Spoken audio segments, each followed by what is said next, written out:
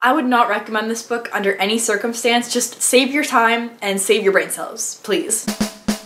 Hello friends, my name is Lauren and welcome back to my channel. So today I bring a video that has been long awaited, at least for myself. It is a proper wrap-up video because for all of the wrap-up videos I've made, I think since August, the list has been like 3 books long maximum. But I've actually read things in the month of April and I'm so happy. This is the first month in a long time where I actually have a lot of books that I can talk about. Actually 9 for this video, which is pretty good. I think so, you know, if I do say so myself. Up until the end of March, I had only read 5 books in the year of 2020, but in April I read 9. So I think if this quarantine is good for anything, it's my reading life. So I'm really happy to discuss a bunch of different books with you guys, and I believe I have book ratings all the way from 1 stars through 4.5 stars. Now I do have videos for 8 out of the 9 books in this wrap-up video, so I'll link all of those down below if you're interested in hearing more of my thoughts. So I'm really excited to get passionate about a whole bunch of different books, whether I really liked them or really hated them,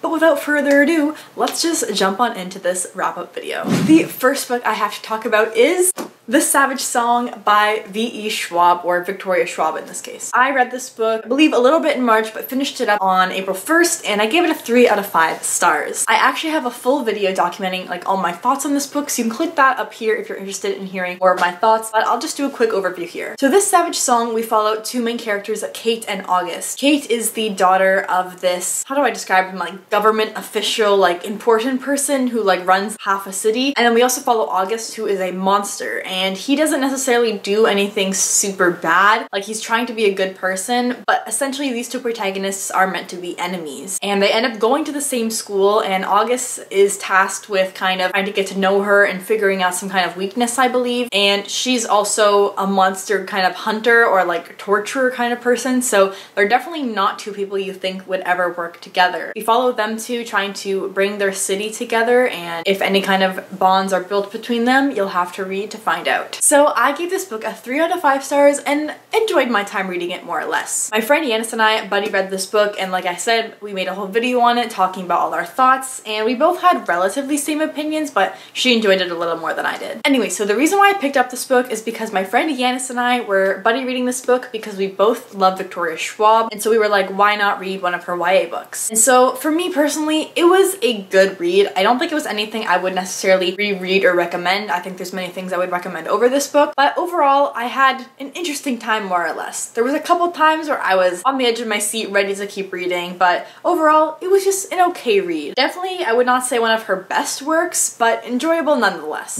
Next up for this wrap-up video is a book I really enjoyed, and it is They Both Die in the End by Holly Jackson. I loved this book. I gave it a 4 out of 5 stars and would really recommend it, and it's one of my favorites I think that I read in the month of April. This book is kind of a high school mystery novel, and we follow our protagonist Pip as she has this school project and she decides to take a deeper look into one of her town's most popular cases, where 5 years ago this girl was murdered supposedly by her boyfriend, who then killed himself afterwards, and she for some reason doesn't believe this is actually the truth of the matter, and so she kind of dives into everything and ends up finding out that maybe there's people that don't want all these secrets coming out. And so we follow her school report basically as she puts together a whole bunch of clues in her life and how everything kind of comes together as more and more clues she gathers who she might think the real person behind it is. And I don't read enough mystery, honestly. I think I've tried some like adult mystery novels occasionally and they weren't necessarily my thing, but this is a YA mystery novel, and considering that the main protagonist is in high school, I really related to it and really enjoyed my time reading it. I gave this book a 4 out of 5 stars because I honestly think it deserves it, and it's really great, especially coming from a debut novel. I found the whole way through your interest was really kept, especially towards the end of the book and like the last 100 pages. So many different strings keep coming together and more things become uncovered, and I think it's really well written, keeps your interest the whole time, and gives you a very satisfying ending. I would really recommend this book if you're interested in reading a little bit more mystery, because this one's a very like easy one to read. read. There's nothing too out there that you can't wrap your head around, and for that reason I really liked it and would really recommend it, especially if you're in high school, because I think you can then relate on a more personal level to some of the things the characters go through. But yeah, I really enjoyed my time reading it. 4 to 5 stars for sure, and would really recommend it. Next up on this list is my least favorite book of the month or the year. It is Orcs and Crate by Margaret Atwood. Anyway, I talk a lot about my thoughts in this in my quarantine reading wrap-up vlog thing, so I'll link that up here if you want to go check that out and hear more of my thoughts for this book, as well as a few others. But anyways, Orcs and Crate by Margaret Atwood. I have questions. I have many questions, and I honestly don't care to hear the answers because this book was one of the worst books I have ever read. It's actually one of 2 books that I've ever given 1 star. First off, I liked nothing about this book. There was maybe one instance where I was like, oh, something happened, but everything else in the book was just so bad, I could not bring myself to enjoy it. This world is a little bit confusing, but I'll try my best. It's a dual timeline story where we follow the perspective of Jimmy and Snowman. They're actually the same person, just in the different timelines. Honestly, I don't even know, but it's a big, like, I think it's genetic modification and advancements in technology that make the world what it is. And we follow Jimmy as he kind of goes through his life almost, and we see his life in the past, and then once he goes by the name Snowman, a little bit towards into his future. And we follow this dual timeline about Jimmy. Honestly, I don't really know what kind of plot was going on. Not much. Jimmy sucked as a character, just saying, so following 2 versions of him was equally as sucky as the other version of him. So honestly, I don't have a very critical review other than just being very passionate about how much I hate this book. But yeah, 1 out of 5 stars. The plot was pretty weak, and there was so many like sexist remarks in this book, it pained me to read. Like, I was looking at quotes throughout the story, and the amount of problematic things at the end of this book was far too high. And the fact that it was written not even too long ago makes me question a lot of things. I get for some cases that maybe the sexist comments could be a play on how it's shown in our world today, but there's a very different way she could have done it, and there were so many small things in this book that irked me along the way. Like, oh my god, Jimmy was such a sexist piece of garbage, and the only other female character we really see in the book is just a love interest who doesn't really add much to the story other than a sad story, and that's really it. That's the whole book. I would not recommend this book under any circumstance. Just save your time and save your brain cells, please. Okay, we're gonna talk about a slightly better book now. And so the next book I read was Throne of Glass by, I was gonna say Suzanne Collins, Sarah J Maas. Now, this is a very popular read, and chances are if you are familiar with the YA fantasy community, you know of Throne of Glass. So basically, I'll try my best to sum up this book, but we follow Celaena, I'm pretty sure that's how you say her name, and she is the most famous assassin in this world, and she has been in prison for over a year, this like really intense bad prison, but she gets the opportunity to get out of this prison and gain her freedom back if she tries out to become the king's champion, which is essentially just a professional assassin for the king. And so this book kind of follows her and her journey competing in this competition to prove herself to be the best, like, killer almost, and win the spot of king's champion and to earn her freedom back. Along the way, we meet a whole bunch of different characters and a bunch of different possible magic in a world where no magic is supposed to exist. And so this is the first book, and I believe an 8-book-long series, if I'm not mistaken, and overall, I enjoyed it per se. I gave it a 3 out of 5 stars. I enjoyed it, but I definitely think that this series is one that kind of is supposed to get better the more you read on. So I already own the whole set, which was maybe a stupid decision, but I'm gonna read all the books anyways. But yeah, so far so good with this book. Me and my friend Caitlin are actually trying to buddy read the whole series, and we're gonna start Heir of Fire, I believe, the beginning of June, and so I'm really excited to read the rest of these books with her, because not only is it motivation to keep reading, but hopefully I will finally get all the hype for this book. As for this book particularly, a reason I didn't necessarily give it a higher rating is because of one thing in particular, and that is the amount of times the word beautiful or handsome or some variation of that is used. Because in a book about assassins, I found there was far too much like lovey-dovey, like, I used to be so beautiful, or he's so beautiful, or now I'm so beautiful. Like, girl,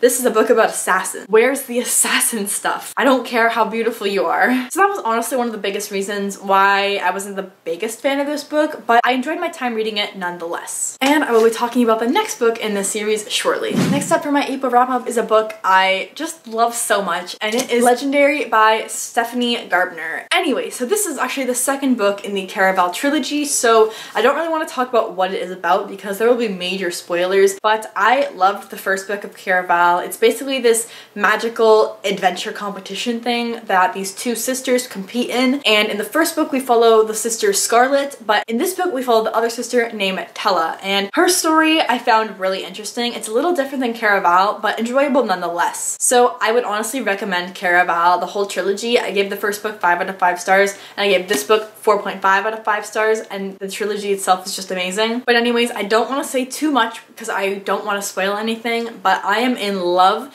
with the characters and the plot of this book, and honestly the whole trilogy as well. I would die for these characters. They're amazing. I love the magic system and all the stuff we see about that, and the cliffhanger in this book is it's so good. It's so good. I don't even have anything else to say about it. It's just so good. Honestly, this trilogy is probably going to be one of my favorites in the year overall, and we're only in the month of May now, so honestly I would recommend the series so much. These characters have my heart, the plot line grips you every single chapter, and look, and this cover, it's all just so beautiful. The next book I finished in the month of April, The Crown of Midnight by Sarah J Maas, which is the second book in the Throne of Glass series. I actually liked this book a little bit more than Throne of Glass. I gave it a 3.5 out of 5 stars because I liked a certain like 10 chapters of this book in the middle, and then I liked the story towards the end. The rest of it was more or less just like kind of vibing through it, like it was good, but those parts specifically I really enjoyed. Again, I'm not really gonna dive into what this book is about because it will spoil the first book. There was more romancy things done well than in the first book. I didn't really like the romance that much in the first book, but I liked it a little bit more in this book. And also towards the end, a bunch of stuff happens and leaves you on a really good cliffhanger that really makes you want to get on to the next book. And I'm not sure if Crown of Midnight like is one of the favorites in the fandom, but honestly I enjoyed my time reading it a little bit more than Throne of Glass actually,